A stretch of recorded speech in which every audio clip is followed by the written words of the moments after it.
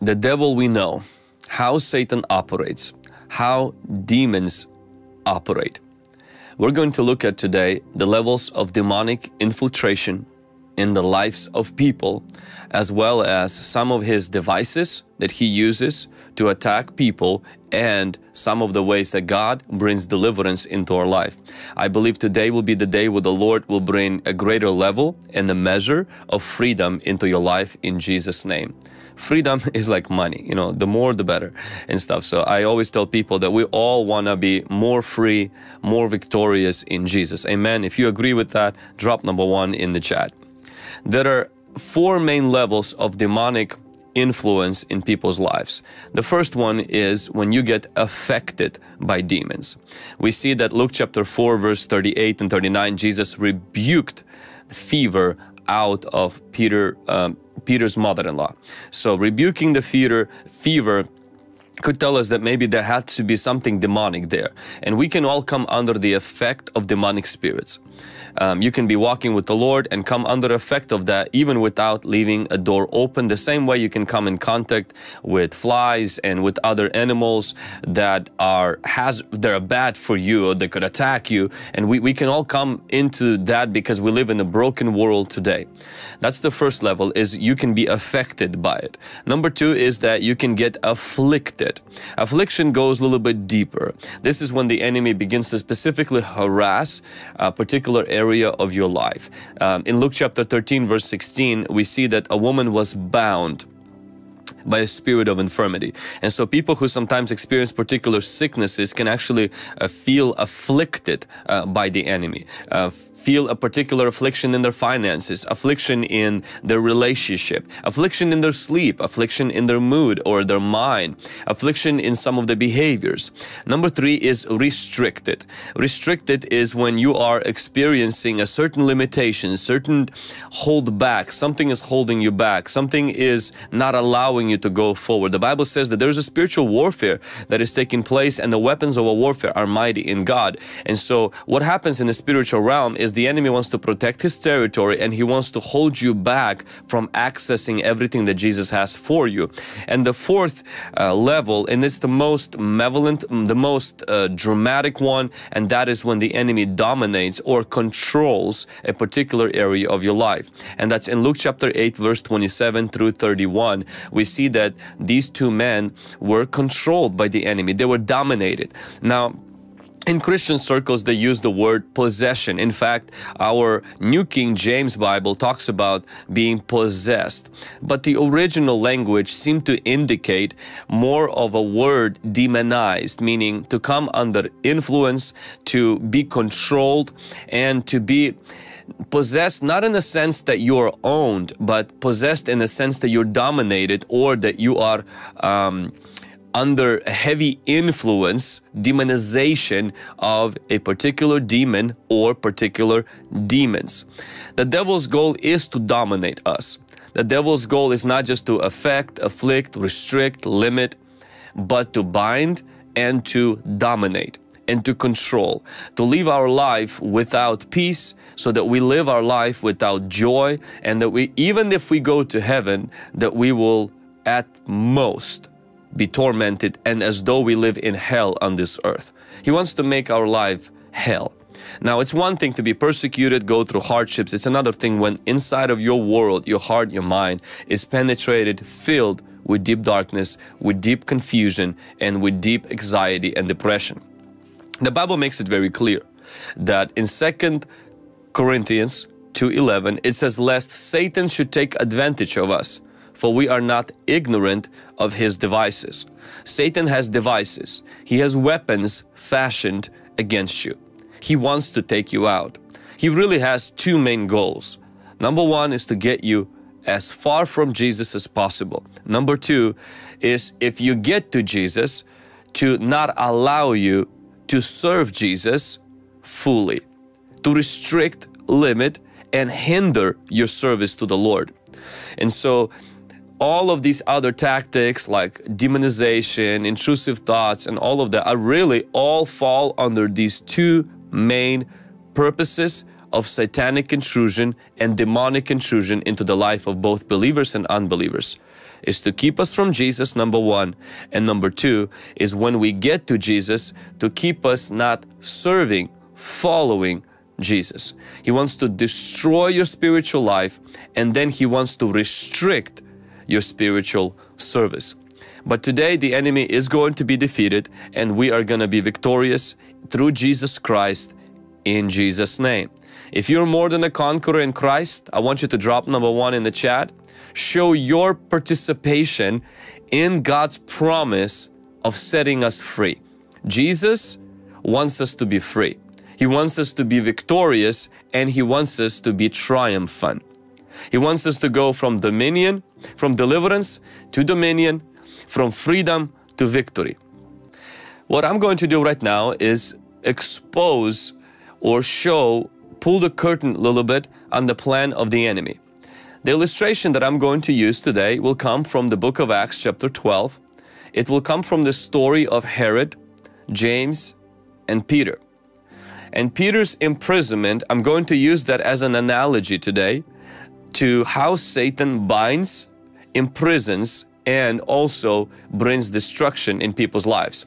Also, how Peter broke out of that prison. We will see some practical steps of how you can receive deliverance, freedom, and walk in your destiny as a Christian.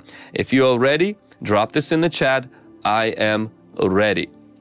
Now, in Acts chapter 2, the Bible says, "Now about that time, Herod stretched out his hand to harass some from the church." The first thing that I want you to see is Herod, like Satan, wants to harass the church. Herod is like the devil.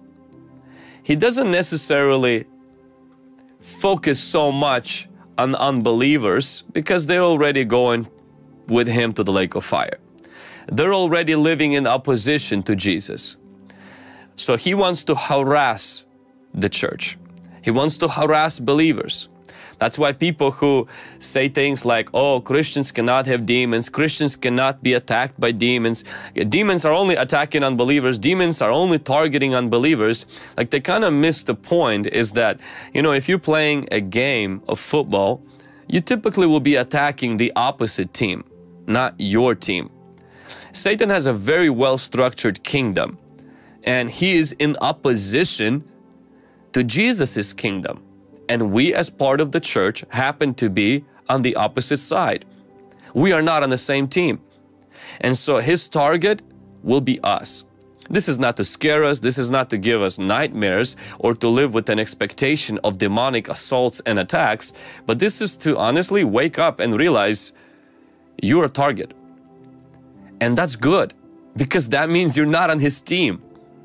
To be a target of hell, the devil, and demons shows that you're not on his turf. You're the opposite. You're not part of darkness anymore. You're part of light. I would rather be a living fish that swims against the current than a dead one that swims with it. And so Herod harassed the church. Do you feel harassed today? Do you feel like you're being attacked? Do you feel like there's some kind of an assault, a pressure? Do you feel like there's this weight that's coming in that's just more spiritual than physical? Could it be that it's not because you're not serving Jesus enough, praying enough, fasting enough, but maybe it's because you are? Sometimes you can be doing the right things and experiencing a pushback. Why? Because you are on Jesus' team.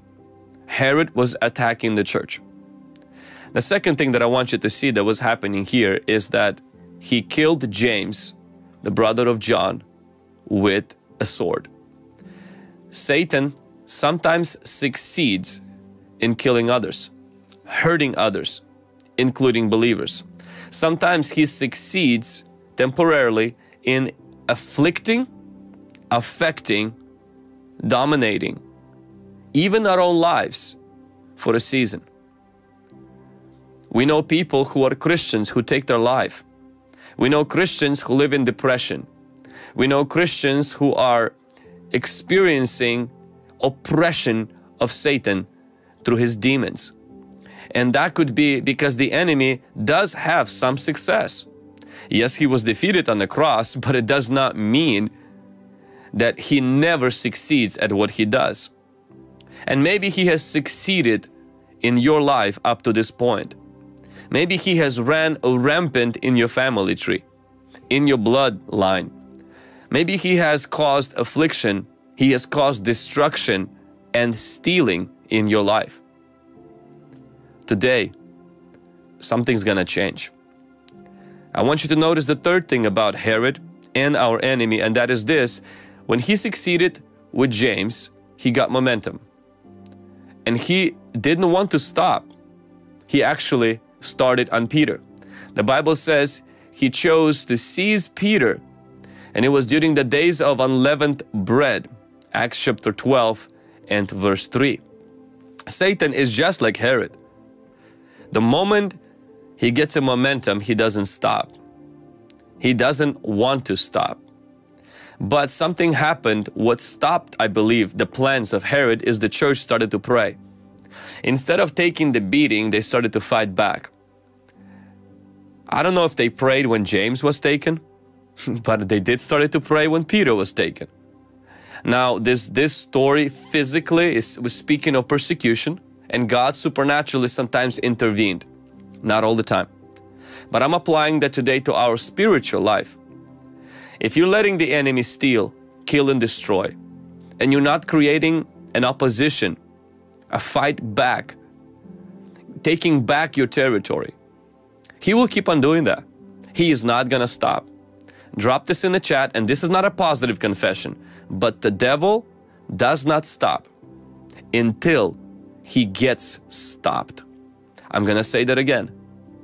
The devil does not stop until he gets stopped. Someone has to stop him. The Bible says, submit to God and resist the devil, and he will flee. He doesn't run until somebody opposes him, until somebody rises up and says, enough is enough. You can't go any further. We are not gonna allow you. I draw the line. You tormented my family long enough. You tormented my mind long enough. You tormented me long enough. Get out. I resist you. I rebuke you. I stand against you. This is my territory. My life belongs to Jesus. And devil, and all of your demons, you can't do this anymore. You have to stop him. Somebody drop this in the chat. Enough is enough. And sometimes what we do is that we think that the devil will get tired. Sometimes we think he'll find another target to harass, and he'll just move on. He doesn't. He does not move on. He does not get weary or tired. You have to stop him. And the church started to pray. And when they did, something just broke. Something just changed. But I want us to go a little bit further. So we've noticed that the enemy wants to harass Christians. Sometimes he succeeds in controlling, influencing, oppressing. He doesn't know how to stop. He has to be stopped. But I want us to go to number 4, and that is this. We see that Herod arrested Peter, he put him in prison, and delivered him to 4 squads of soldiers to keep him, intending to bring him before the people after Passover. So I want us to see a few things here. One of them is the chains, so arrest, the prison, soldiers. So let's look over some of these tactics that the enemy uses. Number 1, we see, or the 4th thing in our teaching, 1, 2, 3, 4. So the 4th thing in our teaching that Satan does is that he has soldiers. Herod had soldiers to do his bidding, and Satan has demons. So mostly when we say that the devil is attacking me, we actually don't mean that the actual devil, because he's not omnipresent, omniscient, and omnipotent. He can only be in one place at one time. So he accomplishes his purpose like Herod did. He didn't actually go physically bind Peter. He had soldiers who did his bidding. And the devil does most of his work through a very well-structured kingdom, very well-oiled machine that is ran by demons. These demons, they are spirits without bodies who desire to inhabit a body. We don't know for sure how they came about. The traditional Christian teaching says that they fell from heaven with Satan. Some argue that they are the spirits of disembodied Nephilims. But whatever it is, whatever they came from, one thing is very certain. They have an insatiable passion to inhabit a body. Their preference is a human body, but they sometimes settle for the body of an animal. These demons, they are bent on doing Satan's bidding. They are given assignments by Satan. Some demons have assignments to afflict the health of a person. Some have the assignment to afflict the mind of a person. Some demons take on the nature of their assignment. That's why when you ask them, what is your name? They will begin to say their name as is connected to their assignment. Demons usually come into a person's life, and there is the gate demon that opens the doors for other demons. The demon of bitterness will open the door to the demons of murder, to the demons of hate. One demon wants to always open the door for another demon. Why? So that they can have more and more occupation and oppression in person's life. That's why when you see Jesus casting demons out, many times you would see them saying, don't cast us out, meaning there was more than one. Satan accomplishes his purpose through demons. These demons, they want to inhabit and harass a person. They are destined to go to the lake of fire. They cannot change. Mercy and grace is never offered to them, and I've met people who say that they feel sorry for demons. I don't. God doesn't, and nor should we. They are vile, they are vicious, and they are determined to accomplish their task set to them by their boss, the devil. The reason they do not like to leave a person is because they also get penalized for failing their assignment. Sometimes even during deliverance, demons will scream out and say that I do not want to leave, because they'll face judgment, not only from God, but they face some sort of consequences for failing their assignment. And so, because the same way we see that Herod was punishing soldiers who let Peter slip through their fingers or through them because of supernatural intervention, and then they received consequences. So I've seen not once and not twice where demons would beg and plead not to leave because they knew that that would mean that they failed. And so, but I am completely fine and okay with demons failing, because I want to have them fail so that we can succeed. We live so demons fail, so that their assignments fail, because no weapon formed against us will prosper, meaning somebody's gonna fail. And I don't want it to be you. I don't want it to be me. I want it to be demons. They will burn in lake of fire for eternity. But before they get there, they need to also experience defeat and failure, because you chose to rise up and you chose to do something about their involvement in your life. Drop this in the chat. Demons must fail, and I must succeed through Jesus, through His authority in my life. Now, the fifth thing that we're learning about the enemy, we're learning this from Herod, and that is this. Herod kept Peter in a prison. So he had guards that took the work of Herod, his plans, but the place where he kept them was in prison.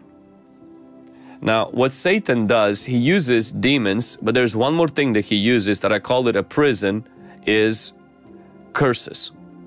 The devil not only uses demons to harass people, the devil also locks people in prisons of a curse. Curse is like a prison. It holds you. You know, there are slaves and there are prisoners. Slaves are people who are free, but they're not free, meaning free that they are on the outside, but they have somebody that owns them, controls them. Prisoners are people who are not owned in a sense, but they are so restricted and they are limited. They still live, they still eat. Sometimes some prisoners even offer medical help. They have certain books they can read. Some prisons allow some form of even entertainment. People can watch some movies, but they are extremely restricted. So Satan wants to use demons to harass people, but something else happens also, is a curse. Now curses and demons slightly different. Curse started in the garden. It was actually God's way of punishing humanity for disobeying His words.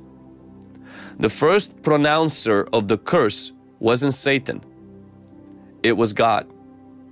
When men disobeyed God, God cursed the ground, and then God cursed the childbearing, and then God cursed the snake. Then we see God says, whoever curses Abraham gets cursed.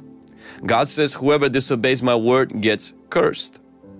We see that these curses, they're not only something that the devil invents, is that something happens in the spiritual world when you violate God's will. When you do what's not pleasing to Him, something begins to happen. Is you go into this spiritual prison. It's like this cloud that follows your life.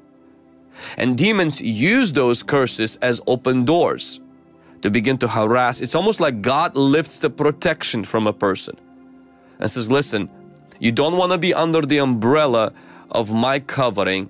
You're stepping out into the storm, the tornado, on your own. And there are deadly consequences from that. Demons use curses.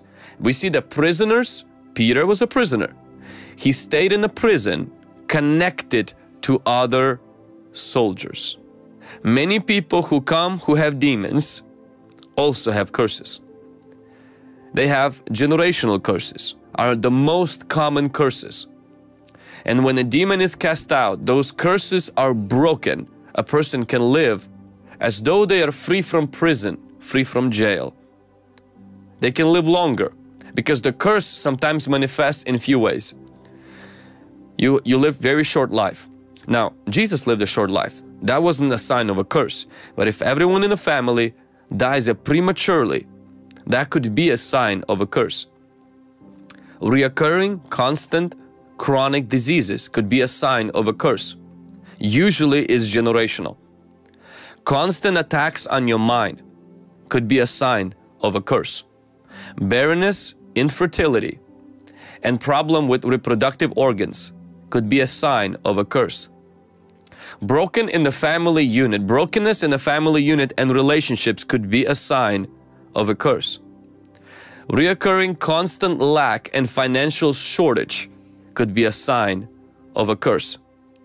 Accident prone, meaning you're experiencing weird, bizarre, unexplainable, reoccurring accidents. Falling from the ladder, breaking your leg, getting car accidents every quarter. They're accidents. You didn't plan for them. It wasn't you were not sloppy. You were not just lazy. This just stuff happens to you, and you're tracking your life and you're noticing this has been happening in my family, and that could be a curse. Somebody in the family tree offended God so much, perhaps in being involved with the occult, perhaps being involved with witchcraft, that what it did is they stepped out of the protection and the umbrella of God's protection, and they stepped on the territory of a curse. Curse becomes a spiritual prison that demons take advantage of, and they, together with those curses, harass your life. You're living with this place this cloud that follows you, this chain that connects you, this prison. You have a certain amount of freedom, but you can't go very far. And then you come to Jesus, and the Bible says that through Christ, we can experience freedom from those curses, and we can experience freedom from those demons. Now, it's another teaching. Does it happen right away when you become a Christian? There are groups of people who believe that the moment you're a Christian, everything is wiped out. No more curses, no more demons, no more pain, no more wounds, no more past, which is legally true. Positionally, it's 100% true. You're a new creation. But on a practical level, you have to still continue to resist, fight. Not to get that victory, but from the position of that victory. Israel received the promised land in Abraham. God gave Abraham the promised land, but Israel didn't possess the promised land until they fought for it. And many Christians, what they do is they live in these prisons, and they live with these chains and these prisoners, these soldiers that are binding them, and they're just simply say, well, I prayed a prayer, but my life didn't change. Nothing changed. Well, something did change. You became a new creation. But we do have to teach you how to also fight, because Paul tells us, Peter tells us, Christ tells us to trample upon snakes, resist the devil, walk in faith. That means that there is a part we have to play to see that these promises become evident in our life. So let's keep going. Let's review. Herod is like the devil. He wants to harass Christians. Herod is like the devil. Sometimes he succeeds in hurting us. Herod is like the devil. He won't stop until he is stopped. Herod is like the devil. He has soldiers who do his bidding. And devil has demons. Herod is like the devil. He has prisons where he keeps his prisoners. And the devil has curses. Let's go to sixth thing. And that is Herod has chains that holds his prisoners connected to his prisons.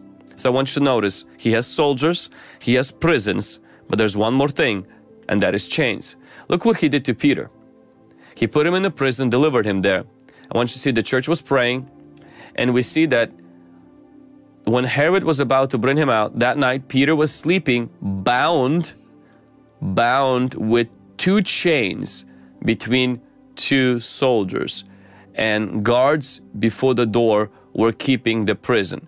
This is like an imagery of spiritual warfare. We see that there are guards. I call them the guarding demons, the strong men. Those are demons that usually open the doors for other demons. They're guards, and they control so that you don't go anywhere. Then we see that there are soldiers. Those are the ones closely connected to Peter. We see there's a prison, and we see there's a chain that connects all of that. See, Satan isn't just interested to cause you to have demons harass you. Curses that keep going from one family tree to another, from one generation to another. He has these strongman demons, meaning these guard demons, the ones that open the doors for demonic garbage to begin to come in. But you think if that's not enough, he has one more thing, and this has been a common thing with a lot of people. He wants us to develop chains, addictions.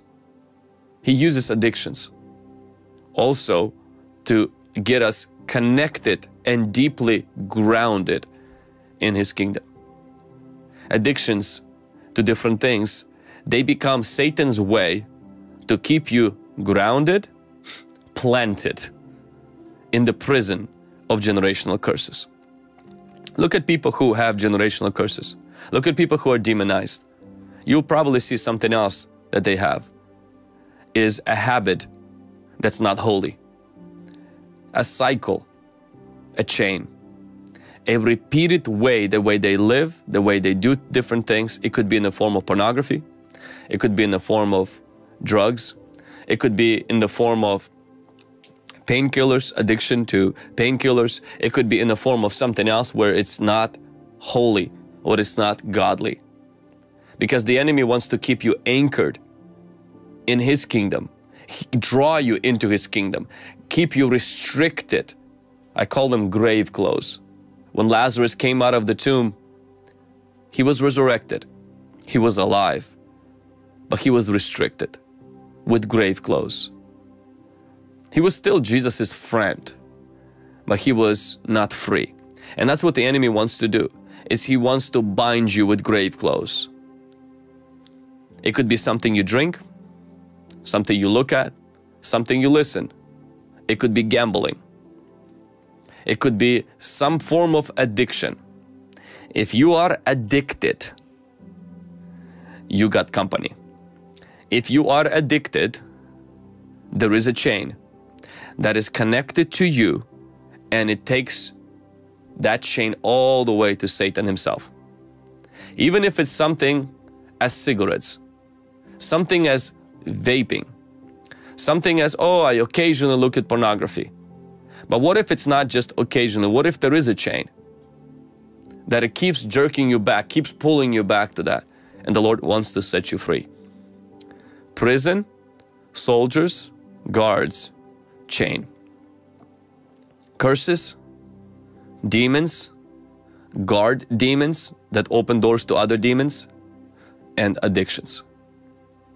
Now, it doesn't end there, because what I want you to see is when an angel of God comes, look what happens to Peter. When an angel of God comes there, the scripture says that Peter was sleeping and the light shone in the prison, which tells me not only there was chains, not only there were guards, not only there were soldiers, it was also dark. Herod has darkness that fills the jail, and the devil uses doubt, depression, and fear to keep his victims under his influence. As Herod had darkness that filled those prisons, so there's prisons, there are soldiers, there are guards, there are chains, and there's darkness.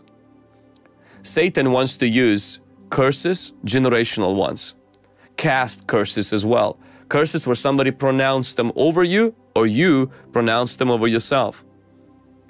Satan also uses demons, beings that seek to possess or seek to own or inhabit, mainly inhabit a human body. Satan also uses addictions. And these addictions are the ones that keep us in the loop, in that cycle of repeated sin. Satan has also guards. Guards are these strongman demons. These are also demons that could open doors to other demons, the entry point demons. And lastly is darkness. He loves to fill people's lives with depression, heaviness, doubt, confusion, so you don't see the light. And the thing what I want you to see is that there was a church that was praying. Peter was kept in prison, but constant prayer was offered to God for him by the church. Today is that time. If you've been praying constantly, God is going to dispatch His Spirit, His presence. As the church was praying, God was hearing and sending an answer. That answer comes in the form of the Holy Spirit. So number 8, what I want to highlight to you is this.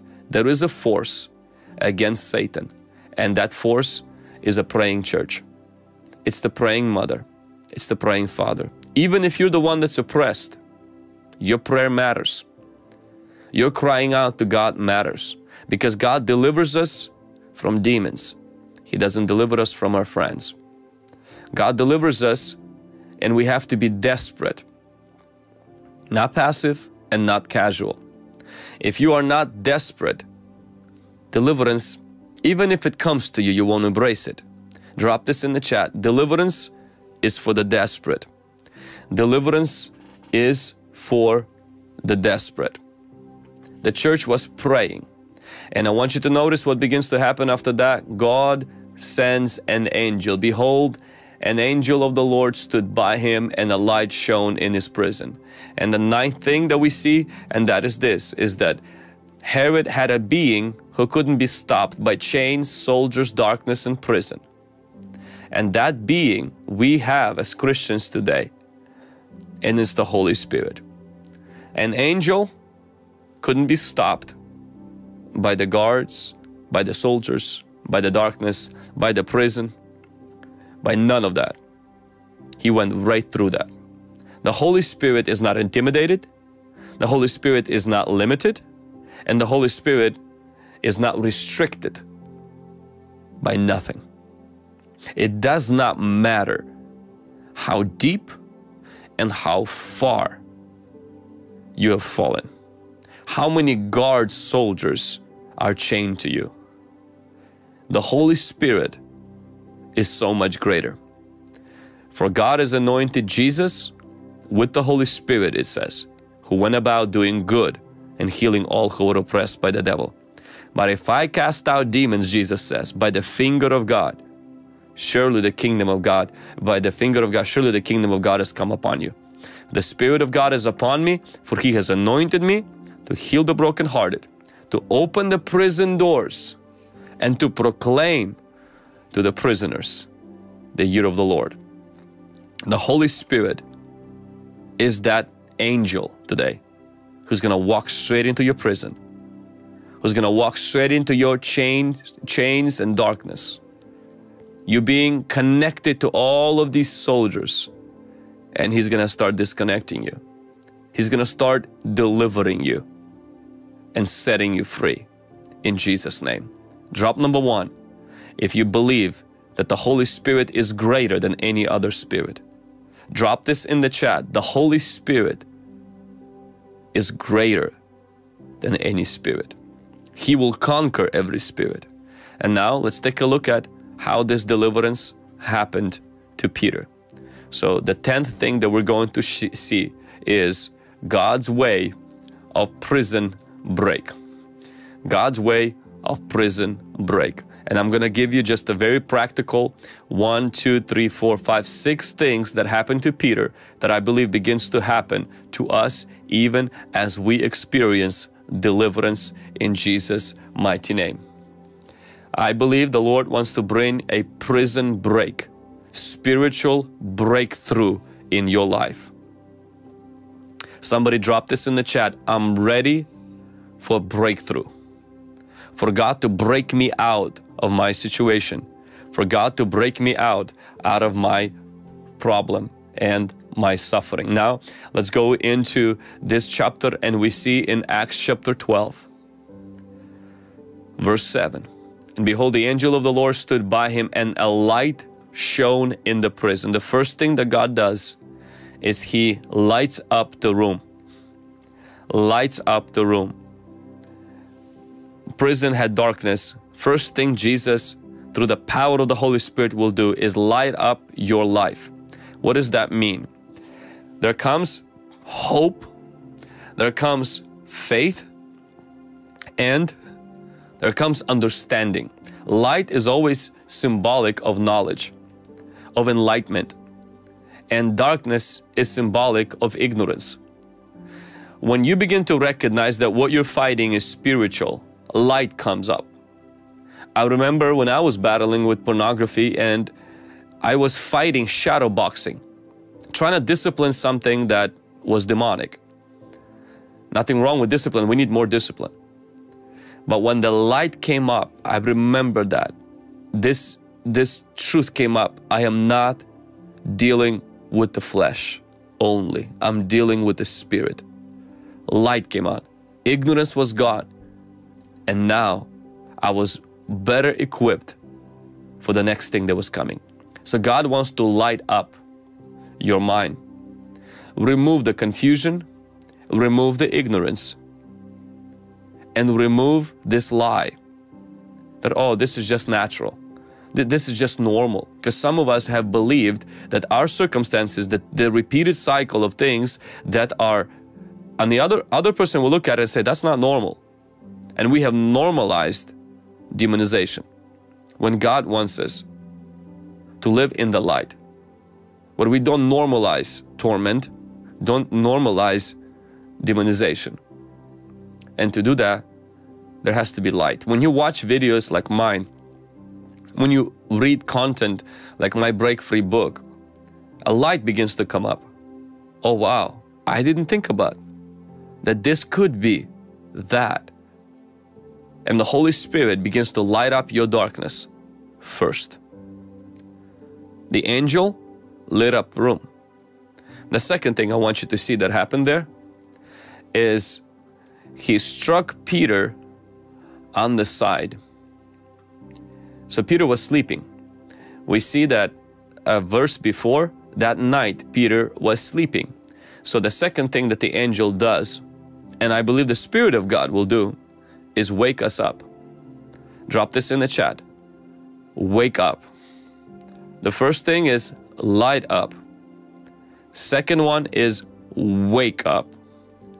As long as you're spiritually sleeping, you're not going to get out from the prison and be freed. Sometimes when God's Spirit comes, you know, the torments and the sufferings and the demonic attacks, they could make you passive, make you feel like you're a victim, make you feel like you can't fight. There's nothing you can do about it.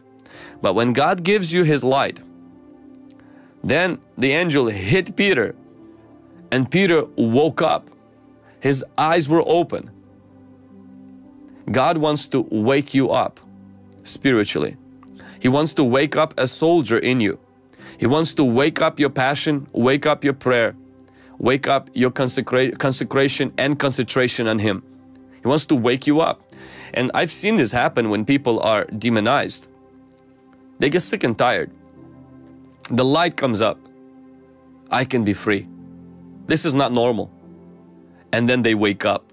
You can see them pressing in prayer. You can see them fasting, and that's what some of you are doing right now. You woke up. There's a lot of woke Christians, but God wants to wake up Christians. Spiritually wake them up so that we begin to press into Jesus. And some of us are alive, breathing, but just sleeping.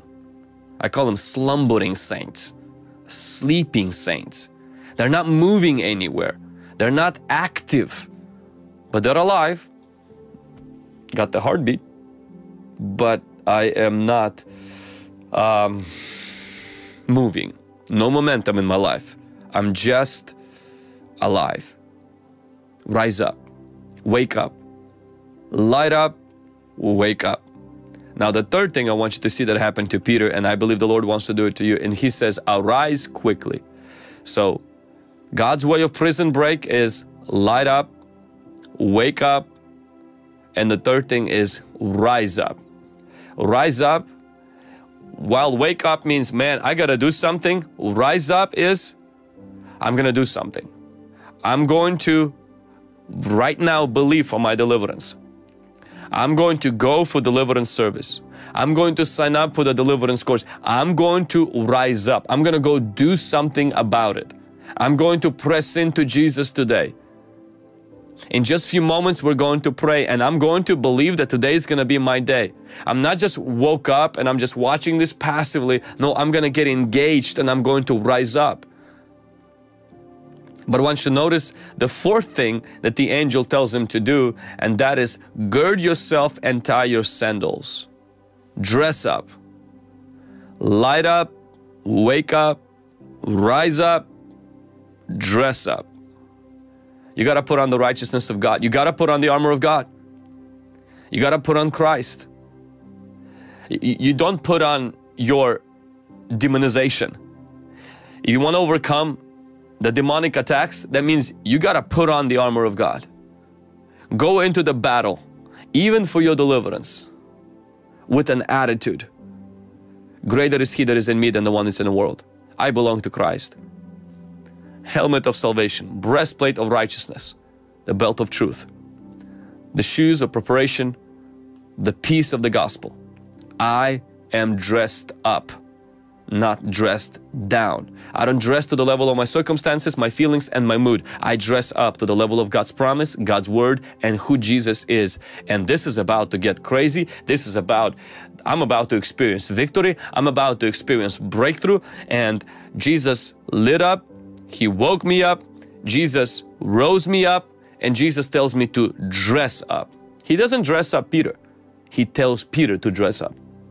You have a role to play, to put on the armor of God. But I want you to notice what happens after that. And so he did. He says, put your garment and follow me. And verse 9, so he went out and followed him. Went out and followed him. And he did not know whether it was real or not.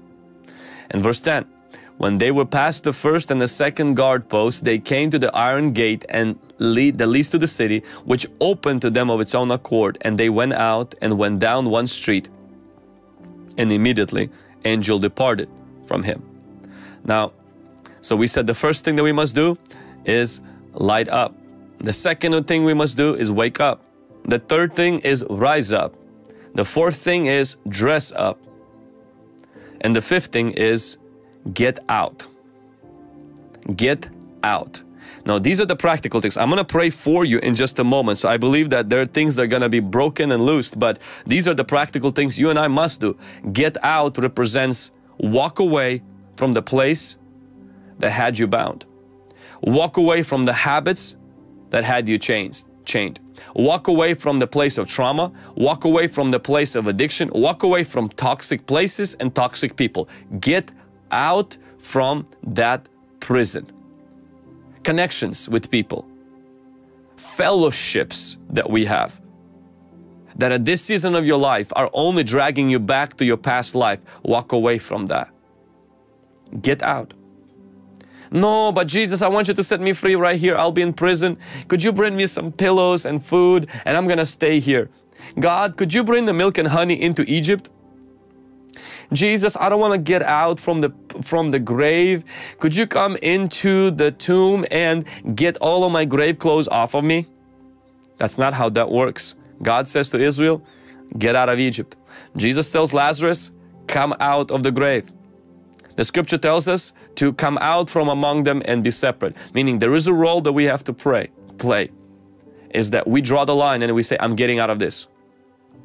I'm getting out of this. Not only mentally, I am putting on the armor of God, but practically, which things in my life I have to quickly leave right now and walk away from. I'm getting out of this. For some of you, if you're struggling with vaping and you're receiving this message, you need to take those things and throw them away.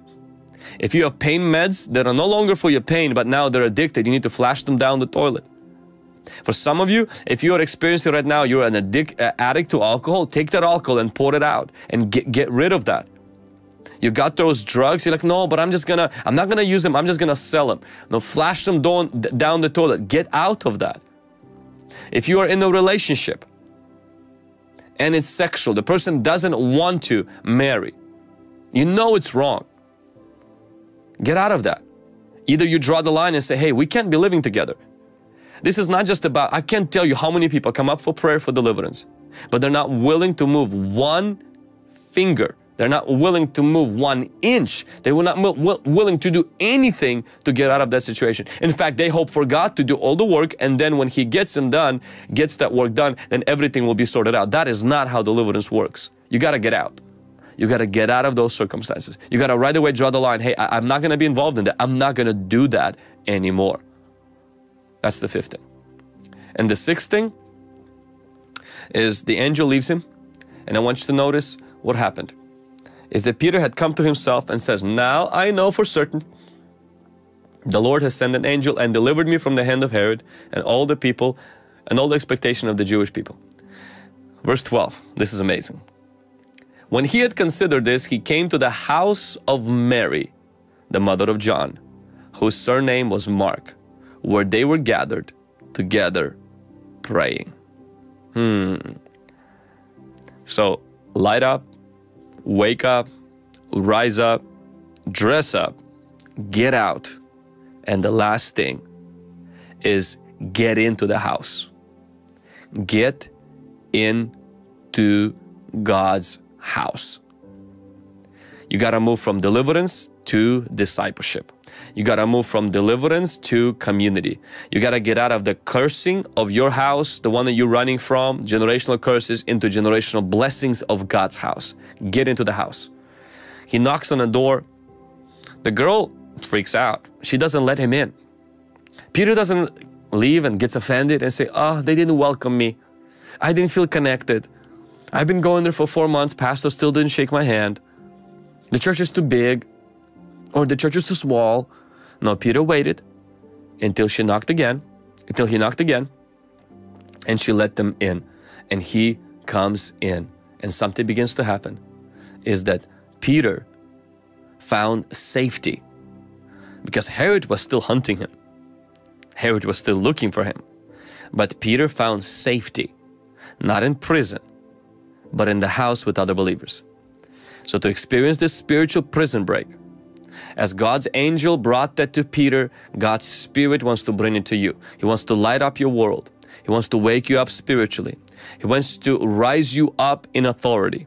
He wants to dress you up in His armor. He wants you to get out from the toxic, sinful situation, and He wants you to get into His house. Deliverance is to make demons homeless, not to make Christians homeless. Every Christian needs to have a spiritual home. Can somebody say amen? Drop this in the chat. Deliverance is to make demons homeless, not Christians homeless. In Jesus' name. And I want you to notice what begins to happen. The last thing is Herod gets struck by an angel for not giving God the glory. And the devil one day will be bound by an angel in the book of Revelation. And then we see 12th lesson from this. Herod gets eaten by worms, and the devil, along with his demons, will be burned up in a lake of fire where worms do not die. I can't wait for that. It's going to be good. Where worms will not die. So let's review this, and we're going to go into prayer. Herod is like the devil, wants to harass the church. Herod is like the devil. He wants to succeed in killing, stealing, and destroying. Herod is like the enemy, the devil. He doesn't stop until he gets stopped. Herod, like the devil, has soldiers who do his bidding, and the devil has demons that do his work. Herod is like the devil. He has prisons where he keeps his prisoners, and the devil uses curses, generational curses, caste curses. Herod, like the devil, holds his prisoners in prison. The devil uses addictions. Herod, like the devil, fills those prisons with darkness. The devil fills people with doubt, depression, and fear. Herod has only one force against him, and that is spirit-filled praying church. Herod has a being that can oppose him, stop him, and it cannot be limited by chains, soldiers, darkness, or prison, and that was an angel. For us, that's the Holy Spirit. God has a way of breaking prisoners out by lighting things up, waking them up, rising them up, asking them to dress up, get out, and then get into the house. And the end of Herod is what's going to happen one day to Satan. He will get struck, bound by an angel for not giving God the glory. And he will be thrown into the lake of fire, where fire will not die and worms will not die. And just like Herod was eaten by worms, devil and demons will spend a lake of fire all their eternity because they oppose Jesus and His plan. Come on, somebody. Drop that fire emoji if you're excited for the future. I always say, if the devil reminds you of your past, remind him of his future. He's going to get eaten by worms. He's not going to die. He's going to live forever in torment. You will live forever for Jesus. Amen. Now we've come to a time where we want to pray for people that are needing deliverance. I want to ask you today to surrender your life to Jesus. If you don't know Jesus as your Lord and Savior, ask Him to come into your heart right now. He's your only deliverer. Just right there, say, Jesus, forgive me of my sin. Jesus, I repent of my sin. If you are living in a known sin with someone or doing things right now, just repent. No, you don't have to feel a burning sensation all over your head, and God doesn't have to zap you or hit you. His word is already convicting you. Repent of that sin and make a decision right now that you are not going to take part in that sin, but you're going to walk away from that sin in Jesus' name. If you do have things in your possession that are demonic or not, they're not good, they're sinful, destroy them today. Get out from that place. Get rid of those things. If you have unforgiveness towards someone that hurt you, forgive them right now. Just say, Lord, I forgive this person. Lord, I release unforgiveness. I release bitterness. I release that to you, Lord. I do not want to be a bitter, offended, and unforgiving person. I forgive that person that hurt me. In Jesus' name. And right now, let's pray. Father, in the name of Jesus, you see people that are forgiving those that hurt them. You see people that are repenting of their sin. You see people that are confessing you as Lord and Savior. And right now, by the power of the Holy Spirit who lives in us, I take authority over every unclean spirit that is harassing and tormenting God's people. In Jesus' mighty name, I command every unclean demonic spirit to come up and out right now in the mighty name of Jesus Christ. I command those demons that are tormenting God's people to leave right now in the mighty name of Jesus Christ. Every demon of witchcraft, sorcery, and divination, and that enter through occultic involvement, come up and out right now in the name of Jesus. Every unclean spirit that is tied to ungodly soul tie and immoral relationship, I command you to leave right now in the name of Jesus. Come up and out right now. Holy Ghost fire in the mighty name of Jesus Christ. Holy Ghost fire on your kingdom. Holy Ghost fire on your works right now. And those unclean spirits leave right now in the name of Jesus Christ. I command every demon that is hiding behind those generational curses, spoken and unspoken on both sides of the family, going back to 10 generations, in the name of Jesus Christ, leave right now. Come out right now in the name of Jesus. Every spirit of hatred, every spirit of anger, every spirit of resentment, every spirit of revenge, every spirit of retaliation and unforgiveness and bitterness, in the name of Jesus Christ, leave right now. When I mention a spirit that you've noticed that it's attacking your life, you just drop in the chat, out in Jesus' name. Out in Jesus' mighty name. I command all demons of addiction, drugs and alcohol, legal or illegal, that keep God's people bounded, in the name of Jesus Christ, out right now. Out in the name of Jesus. Out in the mighty name of Jesus.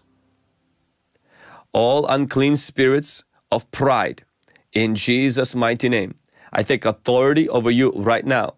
Holy Ghost fire in Jesus' mighty name. I take authority right now over every unclean spirit of pride. Holy Ghost fire in Jesus' mighty name. Every unclean spirit of haughtiness, arrogance, vanity, ego, disobedience, and rebellion, in the mighty name of Jesus Christ. Holy Ghost fire right now. Out in Jesus' name. Every unclean spirit of envy, jealousy, covetousness, out in Jesus' name. Come on, drop this in the chat. Out in Jesus' name. Every spirit of fear, unbelief, and doubt, out in Jesus' mighty name. I command every spirit of lust and perversion, immorality, uncleanness, impurity, adultery, fornication, pornography, and any sexual repeated sin, out in Jesus' mighty name. I break every curse right now in the name of Jesus Christ, every false promise, oath, or obligation in connection to some kind of a demonic institution, in Jesus' mighty name, be broken. I break right now every connection, known or unknown, that you have to Masonic Lodge, any secret society oath made by you or your ancestors to be rendered powerless in Jesus' mighty name. We lift every curse, sickness, and demon that resulted from the evil of Freemasonry, In Jesus' name, this evil is broken right now and it cannot continue to attack you and your family in Jesus' name. Holy Ghost, fire in Jesus' mighty name. Holy Ghost, fire in the mighty name of Jesus Christ. I come against every generational curse right now. For those of you that are battling with generational curse right now, drop that fire emoji. We're going to come against every generational curse in the mighty name of Jesus Christ right now. Holy Ghost, fire right now. In Jesus' mighty name. I come against every curse that causes premature death, that runs in the family. Come out right now in the name of Jesus. I come against every curse that runs in the family that causes nervous breakdown, anxiety attacks, hopelessness, depression, inability to control your thoughts, emotions and desires. I command you to go in the mighty name of Jesus. Come out right now. Generational curse of nervous breakdown. I break every generational curse that manifests itself in chronic disease. Every spirit of infirmity, deformity, pain, arthritis, allergies of all kinds, fevers, all kinds of respiratory problems, sinus trouble, infections, cancer, tumor, ulcers, eczema, acne, hernia, blindness, all kinds of eye trouble, paralysis, all kinds of trouble with ears, glaucoma, deafness, all kinds of spirits of bone breaker and back breaker. Come out in Jesus' name. Generational curse of chronic disease be broken right now. Come on, drop this in the chat. Out in Jesus' name. Take a deep breath and breathe it out right now. Receive freedom right now in the name of Jesus. I break every generational curse of family breakup. Spirit of divorce, adultery, fornication, perversion, constant fighting be removed in Jesus' name. The breakdown of a family unit. That generational curse will be broken right now in the mighty name of Jesus Christ. Every demon behind that right now be uprooted, come up and out in Jesus' mighty name. Holy Ghost, fire in the mighty name of Jesus. Come on, drop this in the chat. Out in Jesus' mighty name. I come against every generational curse of infertility. Every spirit behind low count sperm, barrenness, miscarriage, fibroids, be gone in Jesus' name. Every unclean spirit that is behind reproductive organs that runs in the family. In the mighty name of Jesus Christ, I take authority over you, and by the light, the fire of God, I command you to leave right now. Out in Jesus' mighty name. I come against every generational curse of poverty. Any demon behind constant lack of finances, spirit of mammon, greed and materialism be loosed and gone in Jesus' name. Constant shortage, troubles at work and in your finances, out in Jesus' name. That curse be broken right now in the mighty name of Jesus.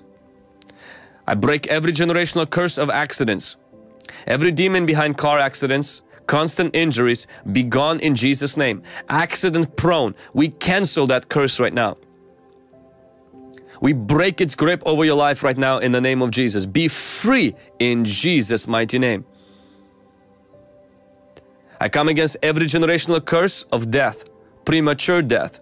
Every spirit of death, murder, epilepsy, self-mutilation, abortion, abnormal grief, mourning and sorrow and convulsions. In the name of Jesus, come out right now. Come on, drop this in the chat. Out in Jesus' name. Out in the mighty name of Jesus. Out by the power of the Holy Ghost. Be uprooted right now. I break your grip right now. Be loosed right now from this person and go to the pit, you unclean spirit of death. It ends with us now. In Jesus' mighty name. Holy Ghost, fire in the mighty name of Jesus. Out in Jesus' name. Out in Jesus' mighty name. Out in the mighty name of Jesus. Out in the mighty name of Jesus Christ. Out in the mighty name of Jesus. Every spirit spouse, out in the mighty name of Jesus. Holy Ghost, fire in Jesus' mighty name. Thank you, Lord. Thank you, Lord. Somebody drop this in the chat, say, I receive. Just take a deep breath and just breathe it out right now. Just breathe it out. Be free in Jesus' name. Be free in the mighty name of Jesus.